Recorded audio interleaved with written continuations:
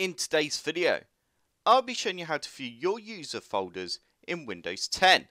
So what I mean by this is, if you have more than one user on your computer, then they will have their very own user folder, and then within that folder, they will have their documents, their videos, their picture folders, and basically anything else they have on their account.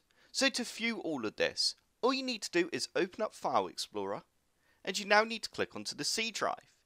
You now need to open up the users folder, and you will now see a list of all the user accounts that are on your computer. So as you can see, I've got two user accounts here. I've got my CS Plus and I've got my Computer Sluggish.